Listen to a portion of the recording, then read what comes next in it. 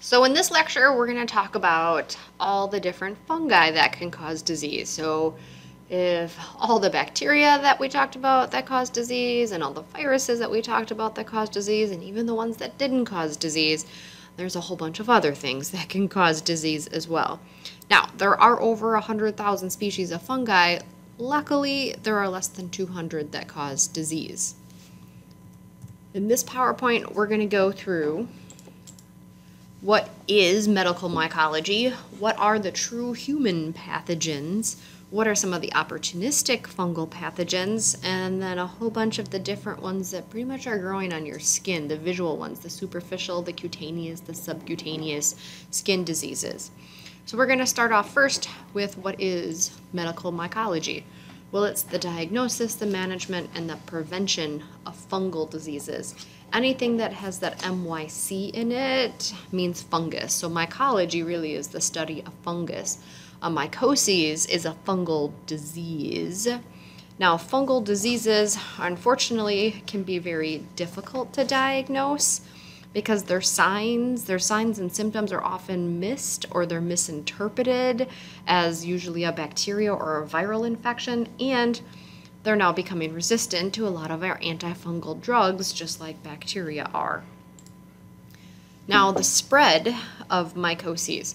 So fungi and spores are everywhere. They're in the air, they're in the soil, they're on different organisms, they are everywhere. Now, how we pick up the various fungal spores and the fungi is usually inhalation. That's the top one. Otherwise, any kind of trauma. If there's open wound, they can get in. And then some can get in through ingestion, and we'll talk about some that can cause problems by eating various fungi. Now, luckily, most of these are not contagious. If you get a fungal infection, it's rare to spread it to someone else. They're mostly picked up by inhaling them or trauma by some type of an environmental source. The only exception to that is the ones that live on your skin. Those can be spread skin to skin or direct contact. Now, the times that we see people that have or if there's an epidemic, an outbreak of a fungal infection, it's normally because a large number of individuals have all had the same environmental exposure.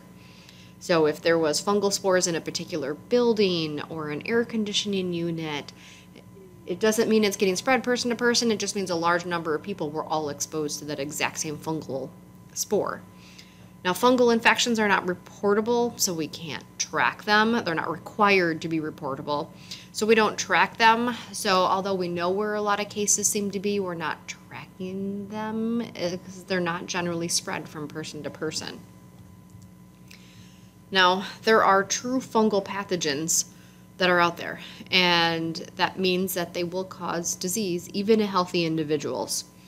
Now, how bad you get an infection can depend on your immune system, but even healthy individuals can pick up one of these true fungal pathogens. Now, luckily, there's only 4 true human pathogens, and we're going to go over them, and unfortunately, they're all endemic or located in the Americas, whether North America or South America. Then there are opportunistic fungi, which means if you are immunocompromised, had some type of medical procedure done, I was going to say any of these would increase your risk. A medical procedure, a medical therapy, some type of pre-existing disease, and even lifestyle factors would all put you at an increased risk of some type of opportunistic fungi. Now, the spore dose and the immune system can affect any severity of a fungal infection. If you get a large quantity of spores and you're immunocompromised, it would be the worst case scenario. If you have a healthy immune system and you get very few spores in your body, you generally have a very less severe case of the fungal disease, even to the asymptomatic classification. Now, diagnosing someone for a fungal infection, the patient's history is the most important because a lot of fungal diseases are not routinely tested for. And most of the time, as we go through some of the signs and symptoms of these fungal diseases, they resemble a lot of bacteria or viral infections. And because viral and bacterial infections are generally more common than fungal infections, we generally just start to assume it's a bacteria, it's a fungal, and we don't normally test right away for a fungal disease unless it's extremely obvious based on signs and symptoms, or if the bacteria or viral prescriptions or drugs aren't working, then we start to look at other alternatives. So knowing a patient's history could be the first clue. So those that are going into the nursing program, nurses sometimes are the first ones that are listening to the patients talk. They're hearing their stories and they're starting to pick up on clues that they say.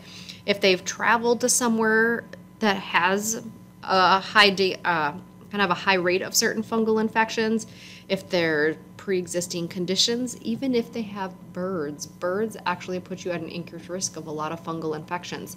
So sometimes just listening and getting a little bit of patient's history can kind of clue you in. Maybe it's not a bacteria or a virus, maybe it is a fungal infection.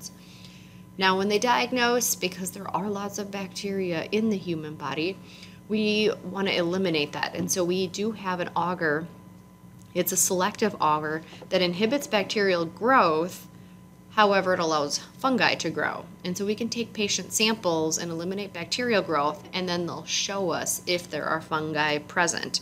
Then underneath the microscope, we can look for various spores, we can look for any type of hyphae, we can look for specific structures of a fungi. Now, other techniques, they could just look really for those little fungal spores, those fungal cells. A lot of times, especially with the skin scraping, they can dissolve the keratin in the skin, and they're going to look to see what's remaining. They're going to look for those fungal spores. Now, treating a fungal disease, well, they're getting more and more difficult to treat. They're becoming resistant to a lot of our antifungals. They themselves have a resistance to our immune response. So as our immune system tries to fight it off, they already are naturally resistant to our immune system response. And they're also similar biochemically to us. They are a eukaryotic organism. So when we treat them as we're trying to kill eukaryotic cells, it could cause damage to our own cells, which can lead to a lot of side effects. A lot of times with antifungal drugs, there's headaches, there's rashes, there's upset digestive system issues. We end up with a lot of side effects. Now, one particular drug that's used quite often is called amphotericin B. Now, it targets a structure called ergosterol that's found in the cell membrane of a fungal spore. So here's the cell membrane. It's got your phospholipid bilayer, but these purple structures is the ergosterol, and it's a lipid found in the cell membrane of fungi. However, our cells have a similar lipid. It's not the exact same, but we have a similar lipid found in our cell membranes called cholesterol. Now, amphotericin B recognizes ergosterol, and anywhere ergosterol is, it inserts a pore or it inserts a channel, aka it puts a hole where there's not supposed to be a hole, which if you've got holes in your cell membrane, you can't regulate what goes in, you can't regulate what goes out, and ultimately the cell dies. However, amphotericin B can sometimes accidentally recognize our cholesterol as ergosterol, and it inserts pores or channels in our cells, leading to some of these harmful side effects. So although it is our best antifungal medicine we have, it can cause some serious side effects. Now, for opportunistic infections, one that usually, if you're immunocompromised, it's usually a two-step treatment. They usually give you a high-dose antifungal to decrease the number of fungi in the body. But because high doses of antifungal can lead to harmful side effects, we need to get rid of as many fungi as possible. But then we put you on a low dose for a long period of time to prevent any new infections and new growth of that fungus from taking place. Now, sometimes the nickname for the amphotericin B is sometimes called amphoterrible, just because it does have some of those toxic side effects. Now, it would be nice if we just had a vaccine for all of these. However, they're difficult to develop because their cells are similar to our cells. We're all eukaryotic cells. We do have some vaccines, though. They're weakened versions of the fungi, so they can't cause disease. And so we do have vaccines against a couple of the coccidioids, the blastomycoses, and some candida. And we're working on more. They're just harder to develop. And so we're getting there slowly. Now, the true pathogens, there are 4 of them that we're going to talk about. And again, these are going to cause disease even in the healthiest individuals. Now the 4 that we're going to talk about, which are going to be my next slides coming up, the histoplasma, blastomyces, coccidioids, and paracoccidioids. Now all of them are picked up through inhalation. So we acquire the spores into our lungs, then they get into our bloodstream, and they can spread throughout the body, causing fungal infections anywhere in the body. Now, all 4 of these pathogenic fungi are all dimorphic. The di part means 2, morph means form, so they have 2 forms to them. Out in the environment, these fungi grow their spores on these long strands that look like branches called hyphae. However, and those spores get released, and that's what we breathe in. Once those spores get into the human body, they reproduce by budding. So they have 2 forms to them. They're either going to produce spores coming off these long stringy hyphae, or they're going to produce additional spores by budding. It really is temperature dependent. In the environment, when it's less than 30 degrees Celsius, they're always going to reproduce by hyphae. When it gets to that warmer body temperature, it reverts over and starts to reproduce by budding. Now the first one, the histoplasma. The most common histoplasma that causes issues in humans is the Histoplasma capsulatum, and it is the most common fungal pathogen that affects humans, whether you realized it or not. Now, the fungus itself is generally found in moist soils that have a high nitrogen content, which usually comes from bird and bat feces. So in caves or anywhere there's a large concentration of birds, that fecal matter increases the nitrogen content, and this fungus loves it. Now, we pick it up, again, through inhalation. We inhale the spores, they get into the lungs, they can travel throughout the blood and the lymph, affecting different parts of the body. Now, where it's found in the United States, we find it in Africa, and we found it in South America. So I always ask the question, is it around here? Everyone's like, oh, not really. There are cases around here, although we're not technically, in this little pinkish area. We're pretty close, and so there are cases here around the La Crosse area. It's just not a lot of cases. You're going to have a higher rate of cases down in the Ohio River Valley, like the soil in the Ohio River Valley, but there are cases around here. Now, most of the time, again, it is the most common fungal pathogen that affects humans, and most of the time, because it is very predominant, it's asymptomatic or causes minor symptoms, a little coughing, nothing too bad. However, if you have clinical histoplasmosis, which means you're going to have suffer side effects enough that it would take you to the clinic, one of them is called chronic pulmonary histoplasmosis. It's affecting the lungs the most. It can cause severe coughing. I see some of my typos. Severe coughing, bloody sputum, night sweats. It can cause weight loss. Now, just symptoms alone, severe coughing, night sweats, weight loss, blood-changed sputum, a lot of times the chronic pulmonary histoplasmosis is often mistaken for tuberculosis. They have very similar symptoms to each other, which again, a lot of times they will treat for tuberculosis based on symptoms, and if it doesn't work, then they start looking at alternatives.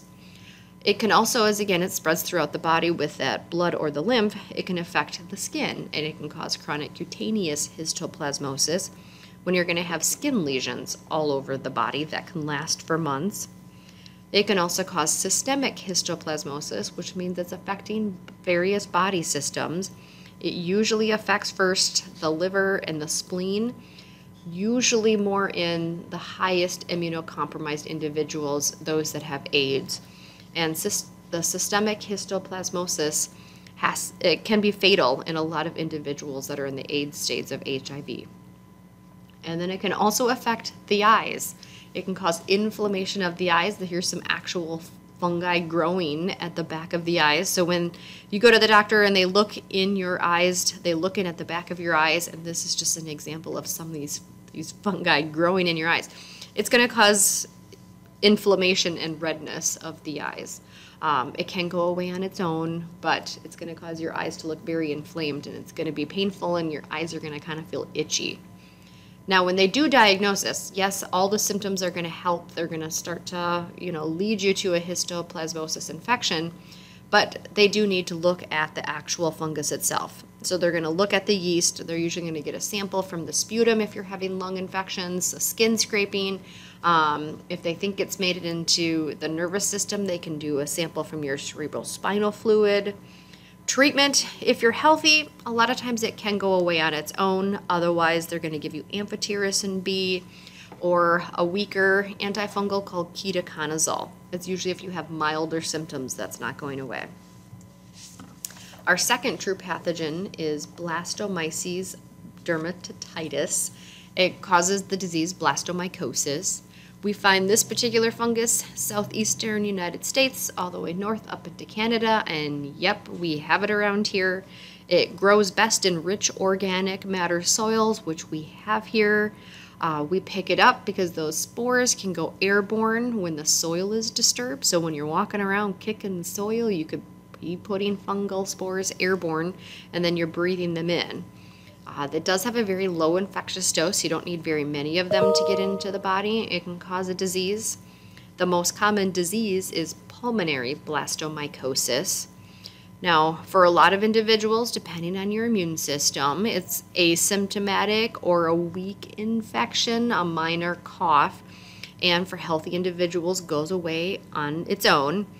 Weaker immune system individuals, especially those that are in the AIDS stage, can suffer respiratory failure, and it could cause death. So I'm like, it's rarer. Again, if you're healthy, it can go away on its own, and symptoms are usually pretty minor. But it can spread through the body. This is showing some of the fungal spores growing in the lungs.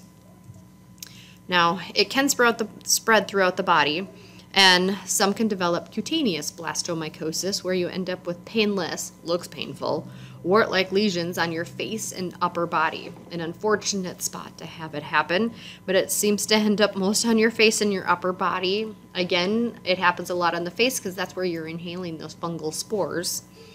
It can also get into the joint tissue, and it can spread to the bones. It can cause inflammation in that tissue around the joints. That's your osteoarticular blastomycosis.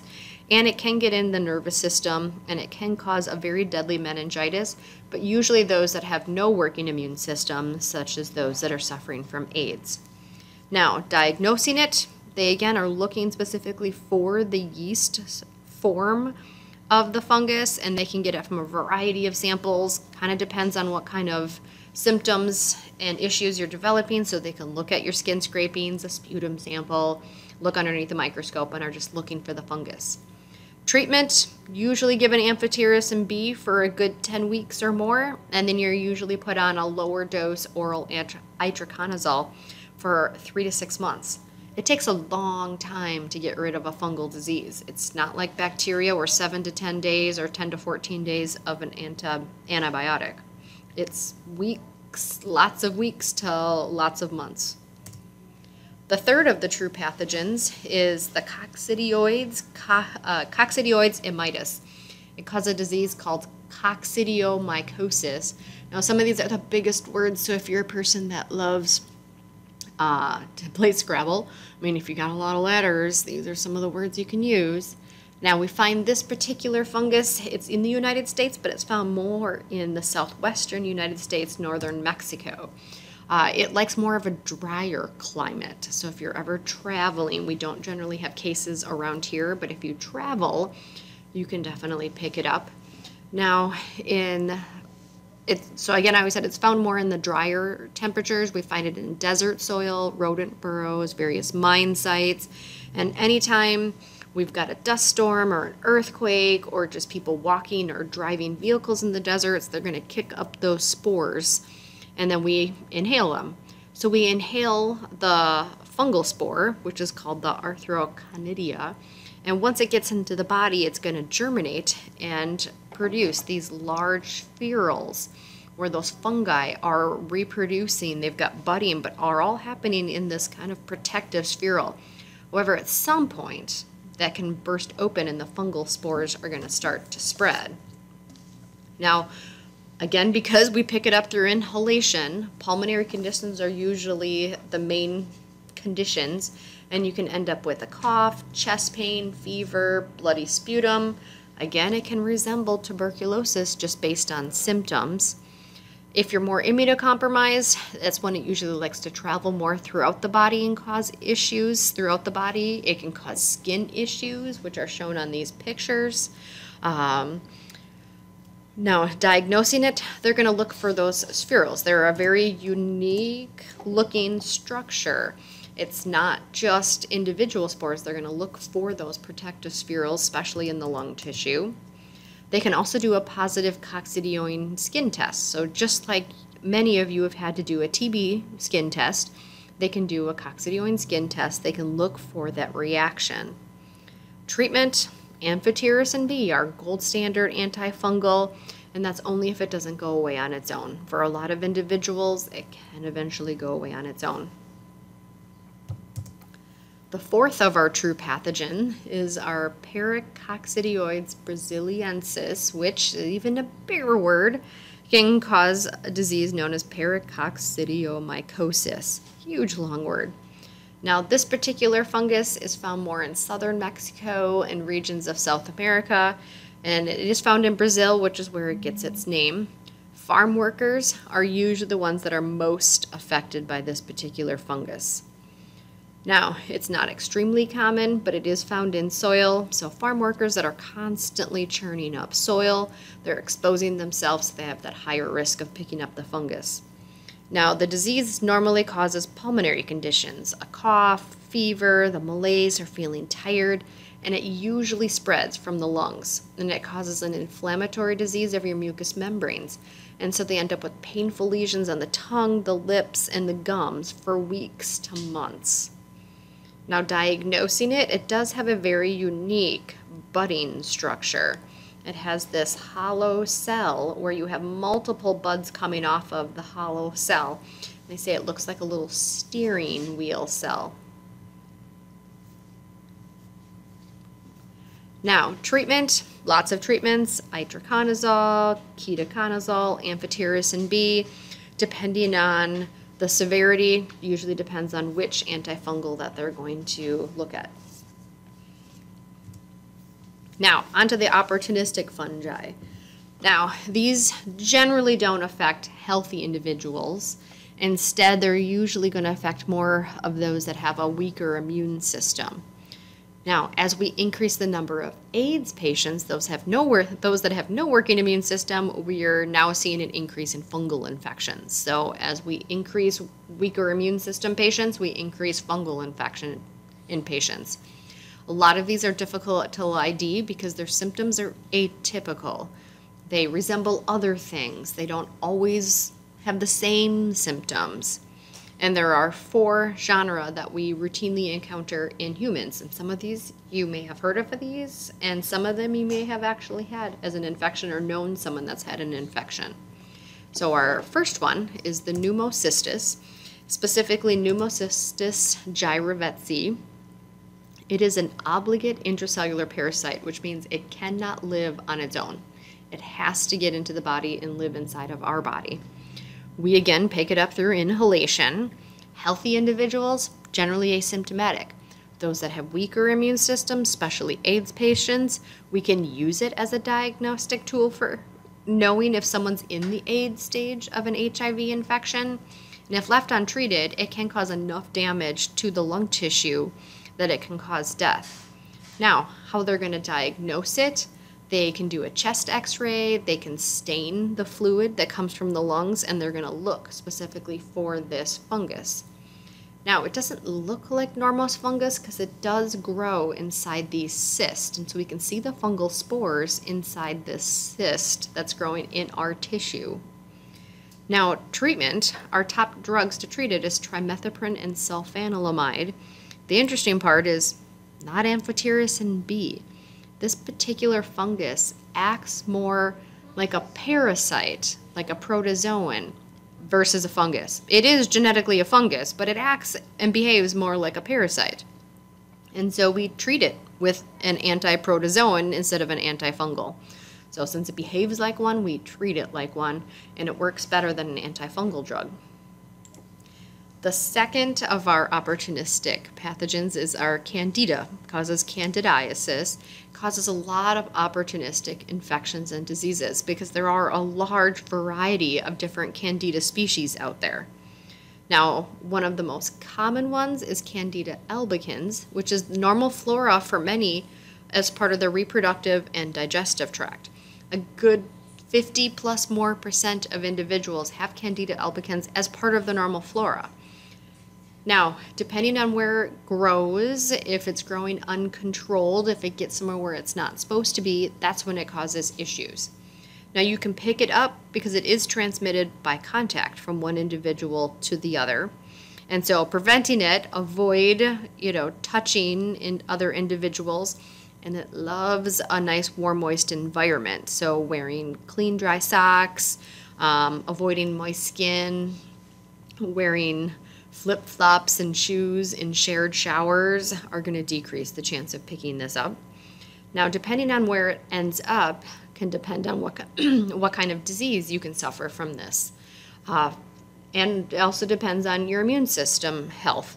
If you're going to be a weaker immune system, it's going to cause more severe cases. Normally, it only becomes a systemic disease affecting various body systems in those that are immunocompromised individuals. Again, usually AIDS patients. But anyone can suffer from a Candida infection. Again, it's opportunistic, depends where it goes in the body, and it depends on your immune system. Now, this is just to show you some of the different places that it can grow. It can grow in the mouth, it can grow on the skin. Diapers is that warm, moist environment that really promote the growth of this particular fungus. It can get underneath the skin or underneath the nails and cause nail infections. It can grow in the mouth, on the tongue. It's your oral pharyngeal infection, also called thrush. Again, Candida can grow in a lot of different places. This is your yeast infection. And it can grow in a lot of different places of the body. It just depends on where it goes, and the health of the individual also can affect the severity. Our third opportunistic infection, or opportunistic fungi, is Aspergillus, which causes aspergillosis. Now, we again inhale the spores. The spores are usually found in soil, they can be found in food, they can be found in compost, agriculture buildings. It's been known they can end up in air vents, in homes that people can bring it in. And so we pick it up through inhalations, and the most common symptom is allergy type symptoms, kind of sneezing, coughing, watery eyes, runny nose. So a lot of the things where you think you're maybe having allergies to something outside, maybe you're having allergies to something inside because of this particular fungal spore. Now, I'm like, it's a unique looking fungus. I'm like, you've got this long stalk and the fungal spores are kind of growing off of them and getting released as they get to the end. Now, we again, as we breathe it in, it usually causes some type of pulmonary disease. I mean, it can cause basic allergy symptoms, but it can cause pulmonary diseases as well, usually if you have a weaker immune system. The first type of pulmonary disease is called hypersensitivity aspergillosis, and that is more of your just asthma type symptoms. Now, they usually are mild and can go away on your own. However, if you're more immunocompromised, they can be more chronic and they can cause permanent damage to your respiratory system. Non-invasive aspergillomas is when the fungus starts to grow in little balls, these little masses inside your lung tissue, wherever there are empty cavities left over from tuberculosis. So if you've ever had tuberculosis, or if a patient's ever had tuberculosis, they do have these empty cavities in their lungs, and it's a perfect home for this particular fungus to get in there and grow, especially if weaker immune system. Now, acute invasive pulmonary aspergillosis means the invasive part is it's going to spread throughout the lung tissue. It's going to kill the lung tissue. And the symptoms, such as fever, cough, pain when breathing, usually resemble pneumonia. Now, again, it can spread throughout the body, It can cause a cutaneous aspergillosis, which means you're actually going to have the growth of this particular fungus, usually in little ball-like structures right underneath the skin. And it can cause systemic aspergillosis that usually only affects those that have the weakest immune systems, those that are suffering from AIDS or in the AIDS stage of HIV infection, and it can invade different body organs and eventually can lead to death. Now, treatment, depending on where the infection is, depending on what severity level it is, sometimes they're going to remove the infected tissue. Sometimes it might just be asthma-type medications or allergy-type medications. And then they might also give that amphotericin B. The fourth of our true pathogens is Cryptococcus neoformans, causes cryptococcosis, again picked up through inhalation. However, this particular fungus is usually tied to bird droppings. So if someone owns a bird, puts them at an increased risk. If they are in a building where there's lots of birds near the roof, and I'm like, they can pick it up. So, and I'm like, it's even if, I was going to say, there's a reason why on the roof of buildings, a lot of businesses try to prevent birds from landing on the roof. So they don't want birds landing on the roof because that's normally where air intakes are found for buildings. So air conditioning air intakes, heating air intakes, and if you have birds landing on the roof, you're going to have bird droppings, and they might have the spore in it, and they end up right in the air intake. So, there's a couple different ways you can be exposed to it. Now, this particular fungus does have a thick capsule, and just like bacteria having a thick capsule, main purpose for it is it resists phagocytosis. So it's harder for our body to get rid of it. Now, primary pulmonary cryptococcus is usually either asymptomatic or you're going to have symptom of a mild pneumonia, a low fever, a chronic cough, maybe a slight pain when breathing, nothing too bad. And those are usually ones that have a healthier immune system. Those that have weaker immune system, this fungus commonly will travel throughout the body and end up in the cerebrospinal fluid and can cause cryptococcal meningitis. And it can cause a very fatal meningitis. Now, it can again travel throughout the body and affect the skin. You can end up with, it's called cutaneous cryptococcosis, and you'll end up with these painful ulcer-like skin lesions that can end up all over the body. Now, as painful as they look, most of the time, depending on immune system, they'll go away on their own. Otherwise, treatments for cryptococcus is normally amphotericin B, or we have a few weaker antifungals that they might get as well, depending on immune system, depending on how bad the actual fungal infection is. Now, we've talked a lot about AIDS patients. Well, AIDS patients are most vulnerable to fungal infections because they have a permanent immune dysfunction. Their immune system is not going to get better, and it's at the time you're at the AIDS stage, you don't have a working, efficient immune system, so it's not going to be able to help at all to get rid of these antifungals. And to get rid of the fungi. And fungi are hard to get rid of. They require a really strong antifungal to get rid of, and then we're hoping between that long-term antifungal and your immune system that between the two things that will get rid of it. But if you don't have the working immune system, you're going to be on antifungals for the rest of your life. Not even if you don't suffer from a fungal disease, AIDS patients are just put on a low-dose antifungal, knowing that if they did get a fungal infection, it's very likely going to be what kills them. So those that have HIV, especially if they're getting closer to that AIDS stage of HIV, are usually put on a low-dose antifungal for the rest of their life. But fungal diseases, mycoses, generally cause the most deaths associated with AIDS patients. And some certain fungal infections are going to be what we classify as now someone is in the AIDS stage of HIV infection, because only those that have no working immune system are going to suffer from these unique fungal diseases. And we even have now a few new fungal pathogens that are affecting AIDS patients.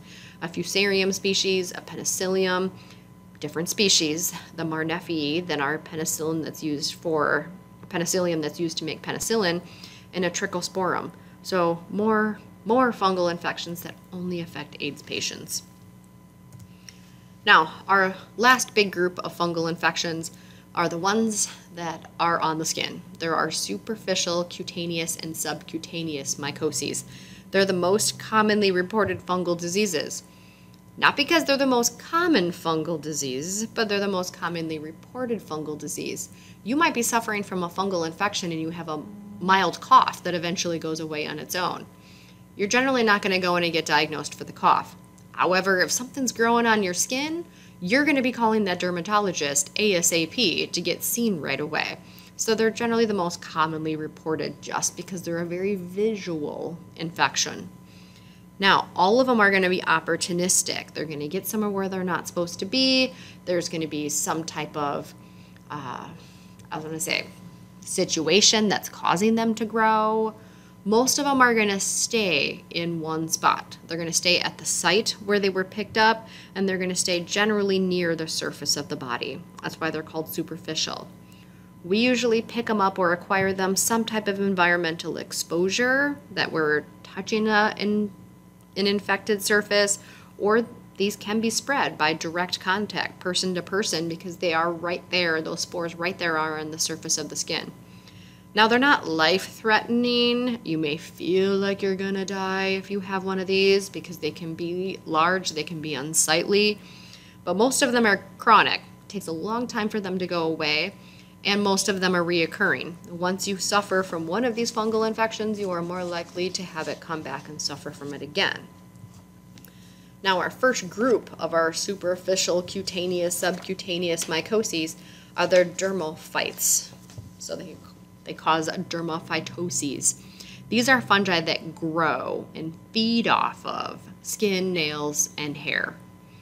Now, some of the most common dermatophytes are trichophyton, microsporum, and epidermophyton. These are our top dermatophyte genera. One particular disease that they can cause is something known as tinea.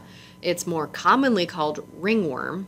It's a disease that the fungus is growing on the skin, and as your immune system is recognizing this fungus growing on the skin, it's feeding off your skin, you're going to have an inflammation. Now, the inflammation usually resembles a red ring, and at one point they thought it resembled what looked like a worm growing underneath your skin, so it has stuck that it's called ringworm. There is no worm whatsoever involved in ringworm.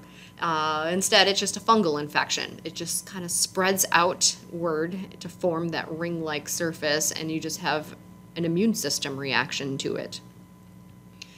Now, when they're feeding off of your skin, nails, and hair, it's because in that tissue there is a protein called keratin, and that's the nutrient that it's feeding off of. Now, because your immune system can react to it, that's when you can get that inflammation, and that inflammatory response could actually damage more tissue. So the fungus is growing on tissue, and your immune system can be damaged by tissue.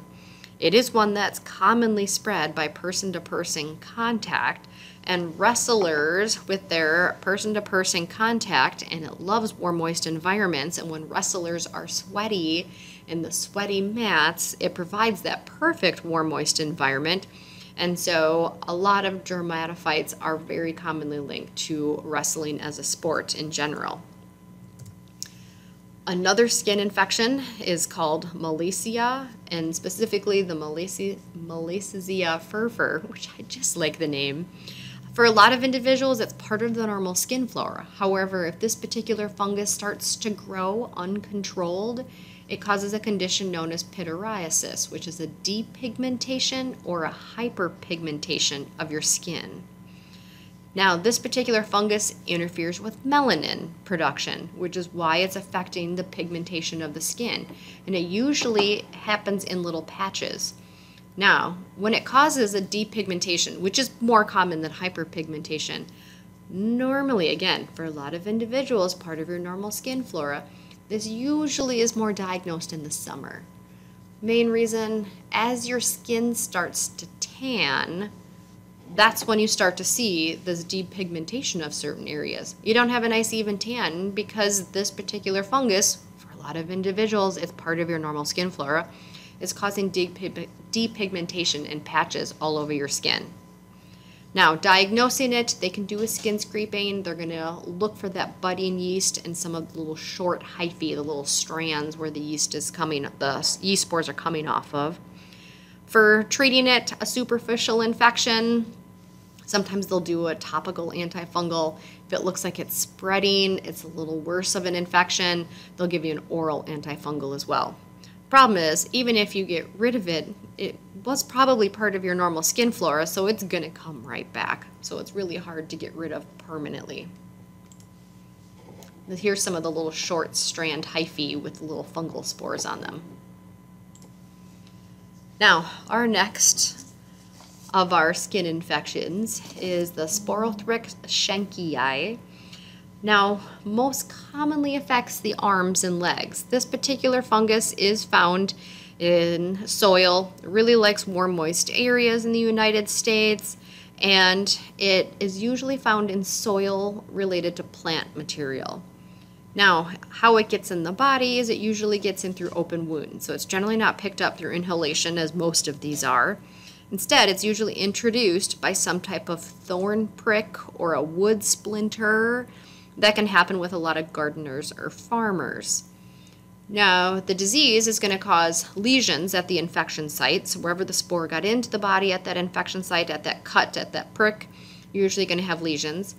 But then it does like to get into the lymphatic system, and it travels along the lymphatic system, and it causes secondary lesions along the lymphatic vessels. So you're actually going to see these lesions form in lines. So that's the lymphatic vessel that's right underneath the skin that's right there, and you're going to get these secondary lesions that are going to form along there. Now, this particular fungus is usually tied to individuals, farmers, gardeners that grow a lot of roses. Roses have those thorns that provide that opening, and because the fungus really likes a plant material and soil with plant material, it's the perfect place for it to grow and the perfect way for the fungus to get in the body with all of those little pricks from the thorns. Now, diagnosing it, they can do a skin scraping at the infection, that original lesion site. They're going to look for that dimorphic fungi. They can look for various types of clinical signs. They can look at the skin. It's still treatable.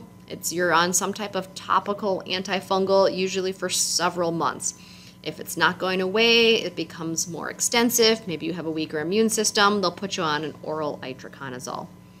Best way to not get it? Well, if you know you might possibly getting pricked when you're working in soil, wear gloves, wear long clothing, make sure you've got shoes on, things like that. Now, we did talk a little bit about how fungi can cause allergies. And yes, many of you may suffer from allergies or seasonal allergies. There are lots of things out there. Allergies really are your immune system is overly sensitive to something. Well, it could be overly sensitive to some of these fungal spores as well. About 3 to 10% of humans are affected by allergies related to fungal spores. Now, a type 1 hypersensitivity, which is most common, is you're going to have asthma-like symptoms. You may have eczema as your allergic reaction, or you may have the hay fever symptoms, the watery eyes, the runny nose. And like that, again, is just, it's your immune system's oversensitivity to these fungal spores that you breathed in or got into the body. However, it's rare, but it can happen that individuals can suffer from an immune complex or type 3 hypersensitive. Again, less common, but this can happen when you have a chronic inhalation of certain fungal spores. It's more common farmers that are constantly churning up soil and breathing in and exposing themselves to fungal spores. But this is when you're going to have not just an oversensitivity to these fungal spores, it's a huge immune system reaction. This is when you can have an anaphylactic shock type of response. Again, it's rare that that happens, and it's normally those that just have this chronic inhalation of these different fungal allergens. Now, our last group, I just have 2 slides, are what about all the fungi that you could eat that could be harmful? We talked about a lot of fungal diseases that you inhale, they get into the, under the skin, but what about certain fungus that can cause death because you eat them? So these are fungi that are going to cause poisoning because you ate them. So one of them is called Amanita phalloides. It's known as the death cap mushroom. And if you eat this particular fungus, it can cause liver failure and death. So don't eat that. Now, symptom that you may have eaten one of those, within about 2 days after eating it, you're usually going to have bloody diarrhea, convulsions, and then death within a couple days. So I usually say don't eat any mushrooms out there unless you know what they are, because I kind of like the sayings, all mushrooms are edible, some only once. Another fungus that's common, luckily I haven't seen a lot of cases around here, it's the Gyronetra esculenta. It's the false morel. Now we have morels around here. Spring is the perfect time to go morel hunting. Now a normal morel, it's normally kind of a tan color, it's got all of this variegation in it, and if you open it up, it's very hollow on the inside. It's like completely empty, weighs almost nothing. A false morel is normally going to be a darker color or orangish reddish colored, but it still has kind of that variegated look to it. But when you open it up, completely solid on the inside. Now, if you ate one of these, it also can cause bloody diarrhea, convulsions, and death within days. So don't eat one of those. Again, the morels around here, it's pretty rare. I've seen these. You just want to make sure it has that tan, whitish color to it, and it's hollow on the inside. The last, not the total last, but the last of the deadly mushrooms is the Cortinarius gentilis. It's little brown mushrooms. Some of the initial symptoms, it's going to be thirst, nausea, and then complete liver and kidney failure. And that's what eventually is going to kill you. Again, very deadly mushrooms. Now, a couple other mushrooms that can still cause issues. They generally don't cause death, but they can still cause issues and mushroom poisoning. These 2 mushrooms, the Psilocybe cubensis, little brown mushroom, and the Amanita muscaria, it's a white mushroom with a red cap with little white spots all over it. These are hallucinogenic mushrooms, but if taken in large quantities, especially in children, they can cause convulsions in children. Now, treatment, normally they're going to try to induce vomiting to try to get that mushroom and the toxins that are in it out of the body. Sometimes they do charcoal to try to absorb some of the toxins, but some of them can cause permanent damage to the liver as well if taken in large quantities, depending on the age of the individual. Now, normally these mushrooms are known. They produce hallucinations. These are the mushrooms when people talk about shrooms. These are those mushrooms that can cause those hallucinations. Interesting little factoid to leave off though, as this is my last slide.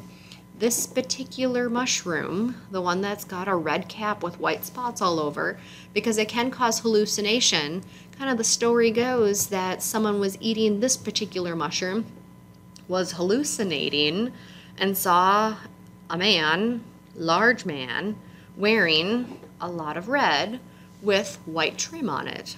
Now, if you can think of what large man wears a lot of red with white trim on it, especially in the winter, Christmas time, kind of the theory goes, Santa came from someone that was shrooming on this particular mushroom.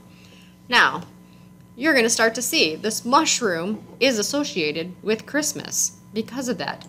There are lots of signs of this mushroom at Christmas. So take a look over the Christmas season that you might see a lot of this individual mushroom. You can even get this ornaments of this mushroom. So it's out there. So I've got a little article on Blackboard too that shows all the similarities on where Santa came from, and it might be because of this particular mushroom. So we'll end right there on that random factoid for you.